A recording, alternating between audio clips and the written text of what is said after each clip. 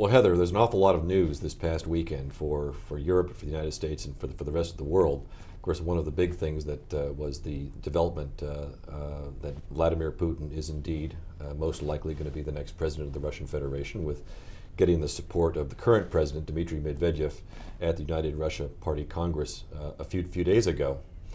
I'm getting a lot of questions as to what this means for U.S.-Russia relations, what this means for Russian politics.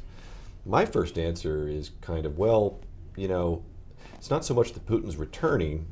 He never really left. While he's been in the prime minister position for the last 4 years, and de facto, de jure power lies in the office of the president. I've always assumed that any significant decision on domestic policy or foreign policy was taken with the explicit or implicit support of Vladimir Putin. I think one of the biggest challenges for the Obama administration is developing the personal relationship. That's what's missing. Obama had a great relationship with Medvedev, and there's some things that they've said and done, and some things that come out through WikiLeaks, which there's going to be some damage to repair there. But I don't think that Mr. Putin is going to abandon the improvement of relations with the United States. There are important reasons for that. But how do you think this is being perceived in Europe?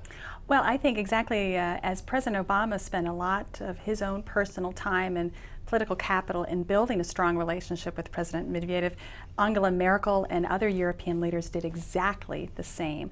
And they too have to work a little harder after the torch is passed to President Putin to reestablish those personal ties. I think in many ways they looked at Medvedev and they saw a potential reformer, a next generation figure, and I think they invested in him because I think they felt that he could also perhaps encourage reforms, whether that's economic reforms, even perhaps democratic reforms. So I think both Europe and the United States are going to have to do a little more work and a little more follow through and after this change occurs. I think European leaders were struck by the timing of this announcement. Not that we weren't anticipating that this announcement would happen, but over the weekend where Europe and European leaders were focused here in Washington during the World Bank IMF meetings, and then of course this pretty public spat with the former Foreign Minister Kudrin really, I think, struck people that there would be some changes. There could be some reshuffling of the elite, and I think for all of those criminologists, these are heady days because we're trying to figure out what does this mean? Will it have an impact on future programs?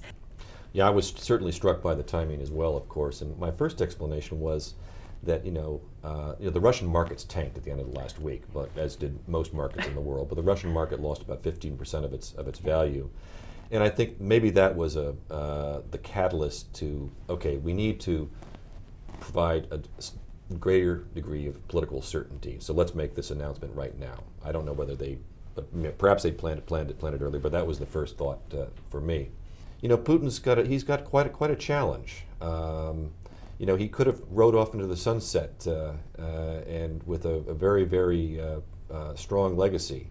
But it's kind of risky for him to come back as well, because the challenges that Russia faces are not insignificant. And I don't think that the reform, the agenda, the so-called modernization agenda, can be ignored. The drivers of Russian growth, which propelled that growth from 1998 to 2008, those have been drying up, and so I think he's going to have to return to that. And in fact, while he might have been regarded as Vladimir the stabilizer in the first 8 or 10 years, I think whether Russia really does need modernization and a modernizer, and that's going to be his biggest challenge: is can he be Vladimir the modernizer in the years to come? The challenge for the next several years as president will be riding a very rocky economy, and we've been focusing a lot at the Europe program on the European sovereign debt crisis. This has pretty important implications for Russia, and I think you're right. I think we have to be very cautious about how Russian policy will work through these very difficult economic days. Well, I recall what Foreign Minister Lavrov said here in Washington in July when he spoke for us in the Russian embassy. And the introduction to his remarks was that the the United States, the Russian Federation, and Europe, the three wings or branches of Western civilization, as you will, as he characterized it, need to work together and cooperate more in order for us to compete more effectively with the rest of the world. The biggest question the Russians probably have, especially about our relationship, is, what's going to happen with the U.S. elections in 2012?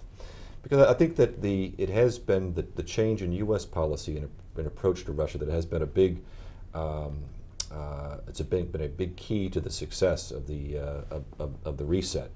And so the Russians are pretty nervous about that as well. And heck, there are a lot of things to be nervous about in 2012. So look forward to continue to talking to you about this, Heather. I think we'll have a lot to talk about in the weeks and the months to come. Thanks, Andy.